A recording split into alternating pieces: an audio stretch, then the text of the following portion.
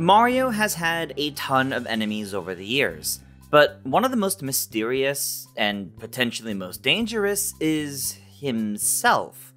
That's right, one of Mario's most iconic enemies was a shadowy doppelganger, appropriately called Shadow Mario. And for a time, it felt like Shadow Mario marked the beginning of a potential recurring threat. After all, this evil Mario could show up anywhere, and seemingly at any time. But then, he suddenly stopped. And with it being almost 10 years since his last new appearance, you might even say that Shadow Mario became just a shadow of his former self.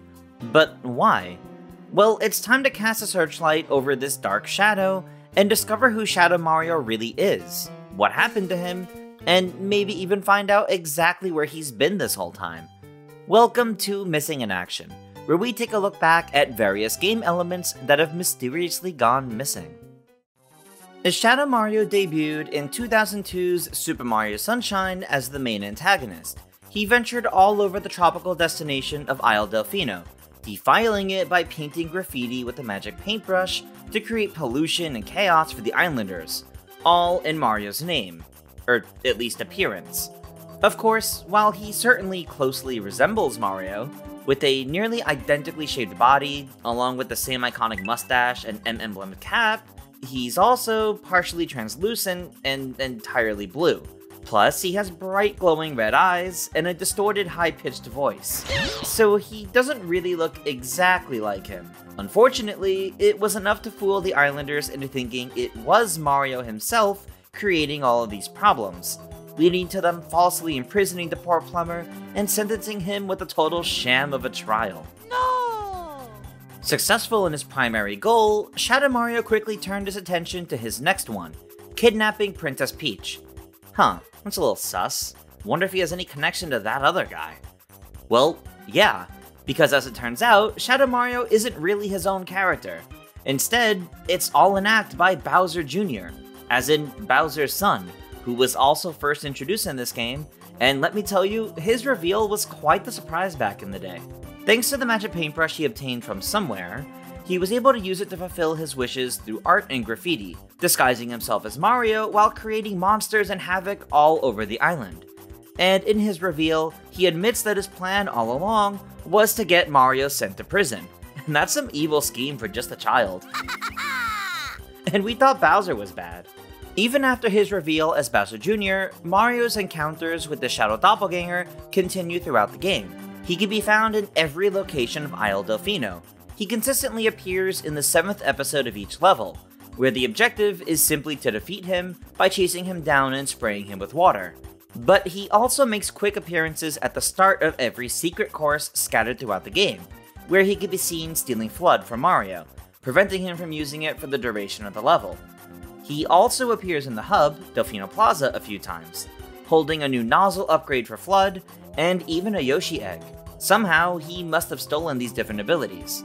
So by defeating him, Mario can gain access to them. We even get snippets of Shadow Mario's, or Bowser Jr.'s, main goal for stealing these items.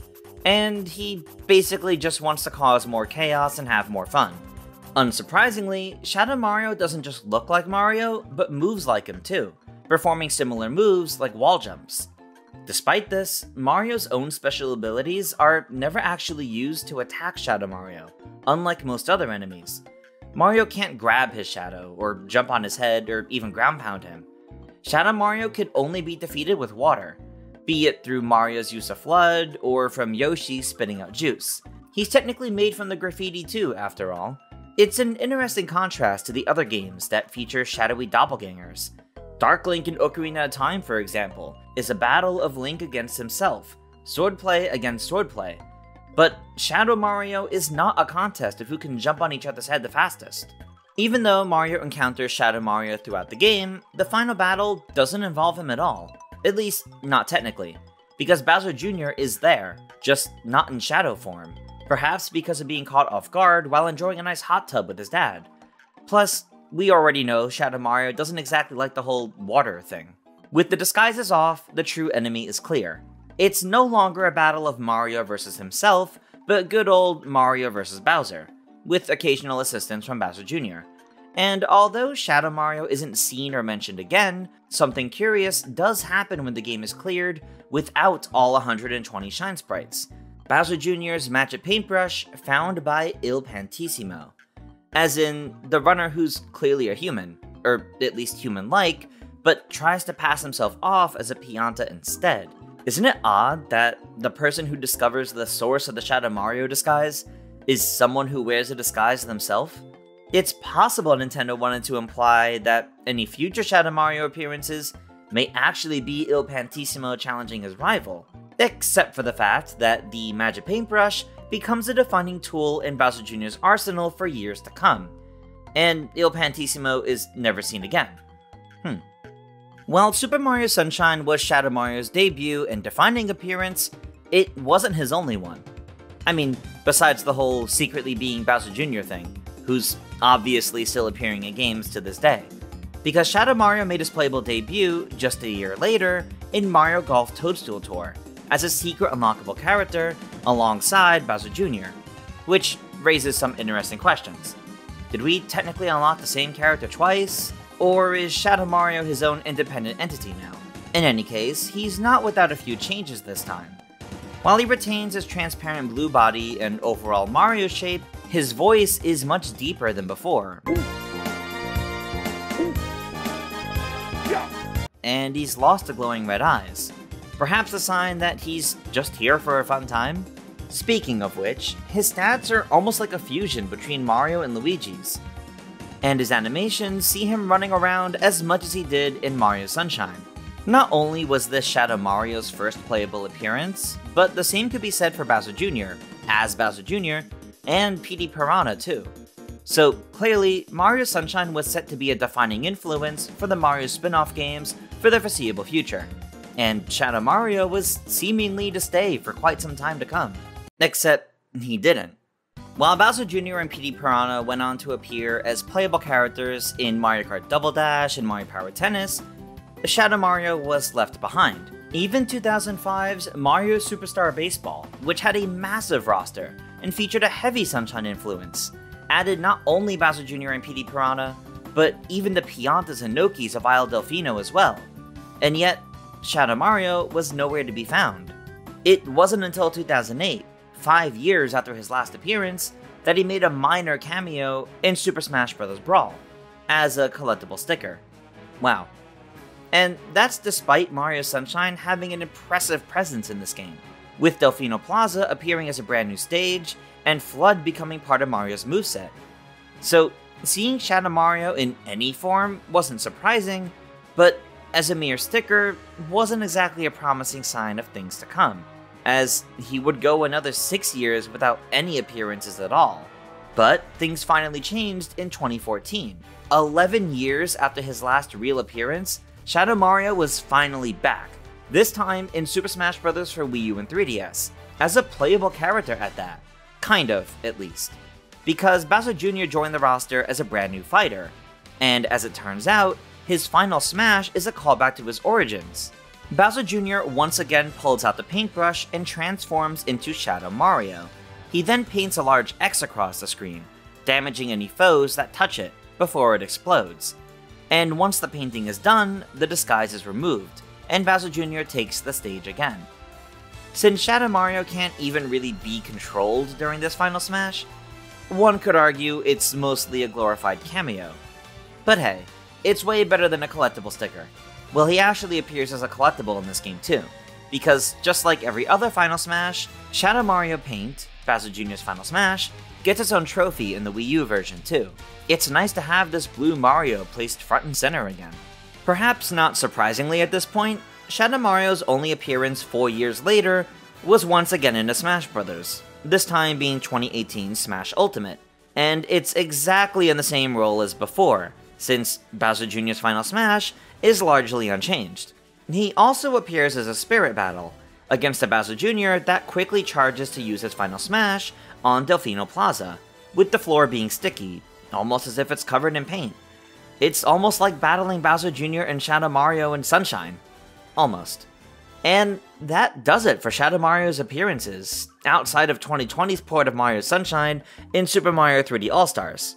This shadowy doppelganger was once thought to be a potential staple to the series, but was quickly reduced to a Smash Bros. Cameo, and has since been almost completely ignored in the Mario series as a whole. But is that entirely true? See, Shadow Mario as a specific entity may have largely disappeared after 2003, but the idea of a Shadow Mario like Doppelganger has persisted over the years, in many forms. But before we get into those forms, don't forget to click that subscribe button for more Missing in Action and other videos from us here at GameXplain. Anyway, the first was in 2007's Super Mario Galaxy, where a special cosmic comet would appear, creating a mysterious cosmic version of Mario or Luigi. But Cosmic Mario wasn't quite the same as Shadow Mario. Rather than a translucent dark blue, Cosmic Mario looked more like a night sky, with a deep blue filled with stardust. So a dark blue Mario Doppelganger would appear to rival Mario. Yeah, that's certainly similar to Shadow Mario, but the similarities don't end there. Shadow Mario's theme song in Mario Sunshine is an arrangement of the underground theme from Super Mario Bros.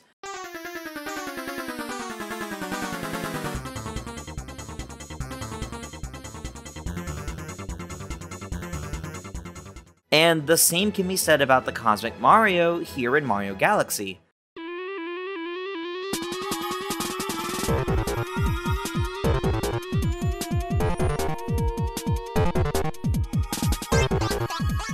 It's a different arrangement, but it's undoubtedly still based on the underground theme. And even more interesting, in Japanese, the Cosmic Mario is actually referred to as Shadow Mario, just not the same Shadow Mario. Confusing, isn't it? In any case, Cosmic Mario doesn't antagonize Mario in the same way as Shadow Mario. Instead, it's actually similar in purpose to Il Pantissimo from Mario Sunshine, challenging Mario to a race to the star. Could this be what he used the paintbrush he found for? As silly as that would be, we've basically established that seemed like a dead lead, while this cosmic entity is more of just a similarity. Moving on, the Shadow Mario idea continued with the Cosmic Clones, appearing in both Super Mario Galaxy 2 and Super Mario 3D Land. Although both versions have bright yellow eyes, their bodies take on a dark red glow in Galaxy 2 and purple in 3D Land. But instead of being a true rival, these clones are more like obstacles, appearing in specific levels and mimicking Mario's exact movements, forcing Mario to stay on the move to keep one step ahead. Following the Cosmic Clones, the Shadow Mario idea next appeared in 2021's Bowser's Fury, the side mode added exclusively to the Switch port of Super Mario 3D World. But this time, these doppelgangers, called Fury Shadows, specifically take on the look of Luigi, only with glowing red eyes, and look to be created out of the same black paint that infected Bowser. Furthermore, these Shadow Luigis are kinda jerks, taunting Mario to pursue them. Talk about bad manners.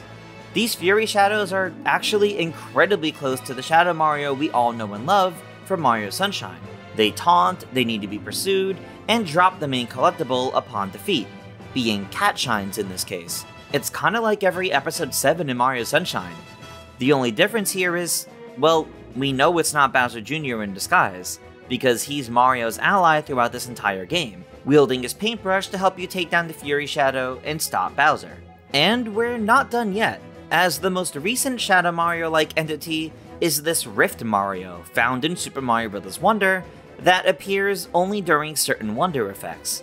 This eerie Mario clone is similar in appearance to the Fury Shadow, but is back to taking on specifically Mario's appearance. But this time, it's covered in small white spots, almost like a night sky, making it appear like a fusion between Cosmic Mario and the Fury Shadow. But perhaps the biggest difference here is the lack of legs. This eerie Rift Mario floats around instead, following the player's exact movements as an ever-present threat during the Wonder effect. Functionally, it's also identical to the Cosmic Clones, except there's only a single one rather than a series of them.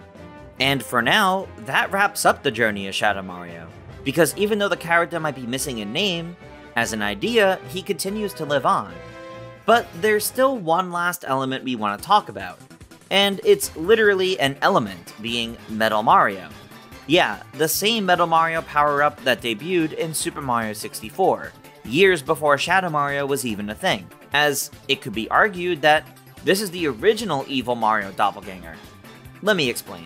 Even though Metal Mario started off as a power-up in Super Mario 64, he appeared as a rival character just a few years later in Super Smash Bros. For the Nintendo 64, 3 years before Shadow Mario would appear. Hell, he'd even appear in the same way in Super Smash Bros. Melee, still preceding Sunshine by a year. Now, we don't know for sure that this Metal Mario isn't just a powered-up version of Mario challenging the player, but it's clearly presented in an antagonistic way. Furthermore, Metal Mario went on to become a playable character himself shortly after his first Smash Bros. Appearance in Mario Golf on the Nintendo 64, making him a precursor to Shadow Mario's appearance in the next sequel, Toadstool Tour. And perhaps most interestingly, one of Metal Mario's alternate costumes looks shockingly similar to Shadow Mario, again, years before he existed. And perhaps it's not a coincidence that Metal Mario stopped appearing as a separate entity for 10 years after Mario Sunshine's release, only appearing specifically as a power-up in a few games, like Mario Party and Mario 64 DS. It seemed like Shadow Mario was being set up to replace Metal Mario as a separate entity and the definitive Mario clone. Except, it didn't quite work out that way. Because while Shadow Mario wouldn't ever appear playable again outside of his one appearance in Toadstool Tour, Metal Mario made a triumphant return in 2011's Mario Kart 7, seemingly for no rhyme or reason. It wasn't even tied to any other recent appearances. He just randomly showed up as one of the 4 newcomer drivers.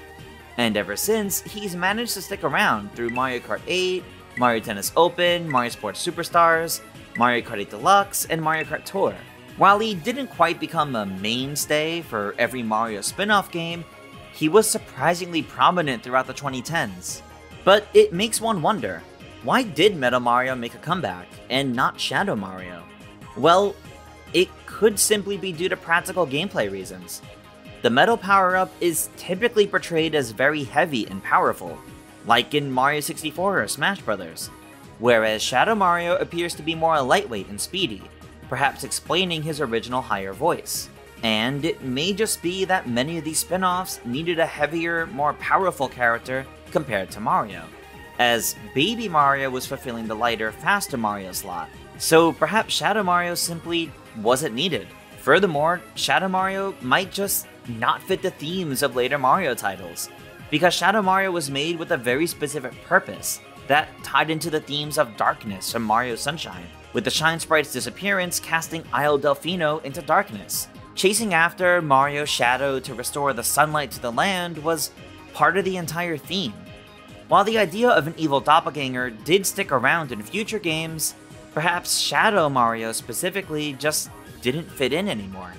Plus, with Bowser Jr. becoming a core Mario character on his own, and now rarely using his tactics and abilities from Mario Sunshine, does Shadow Mario even have a place left in this world? Well, the paintbrush that created Shadow Mario is still closely associated with Bowser Jr., even appearing as his main weapon in Bowser's Fury. So maybe there's still a glimmer of hope. Like, say, if Bowser Jr. gets introduced in a future Mario movie, perhaps we could see the return of his clever shadowy disguise used in the film. Of course, this would likely mean Professor Egad has to show up as well, as the paintbrush's original inventor. Yeah, the one and the same Professor Egad from Luigi's Mansion. Even though he doesn't appear in Super Mario Sunshine, both Flood and the paintbrush are his inventions. Not only does Bowser Jr. even state that he got his paintbrush from a strange old man in a white coat, but it even has his logo on it, which is Egad's own head for some reason. And while Egad may not have created the paintbrush with the intent of it being used to create a clone, it is rather suspect that he later gets pretty familiar with the idea of making clones, considering he eventually invented Gooigi, the, well, gooey clone of Luigi in the Luigi's Mansion games. Although, he's a friendly partner in this case. Egad also made another much lesser known clone that actually is a rival. Meet Robo Mario, a computer-exclusive opponent in Mario Kart Arcade GP and its sequel. As the name implies, it's a robotic replica of Mario, but instead of the M emblem on the hat, Robo Mario sports EGAD's logo. It only appears in the challenge game of the Rainbow Cup. While Robo Mario has never been playable in the Mario Kart series, it does make one curious if their existence laid the foundation for Metal Mario's appearance later on in Mario Kart 7. Being a rival opponent though, it just would have been nice if instead of Robo Mario, it was Shadow Mario after all. A main antagonist turned pro golf player with painting skills wicked enough to get Mario thrown in prison, the alter ego of Bowser Jr. made a strong impact at the start of the GameCube era, big enough that he's the young Koopa's final smash in several Smash Bros. Games. And for now, that might be all we have to remember him by. His physical presence may only live on through a special attack, but the ideas set in motion with Shadow Mario live on in many different Mario games, from menacing clones to the re-emergence of another iconic Mario form in several spin-off titles. Perhaps we'll see Shadow Mario make a formal return if Bowser Jr. is introduced in the Mario movies, and with Jr. keeping his paintbrush even in recent games, there may always be a chance to see him reappear in a future game too. But until then, we'll just be left forever wondering where he went, and if we'll ever actually see him again. But what do you guys think? Could Shadow Mario ever strike again? Where would you like to see him make his return? And is there anything or anyone else that's gone missing that you want found? Let us know down in the comments below, and maybe we'll cover it in a future episode. Thank you all for watching, and make sure to subscribe to GameXplain for future Missing in Action episodes, and plenty more on gaming as well, of course.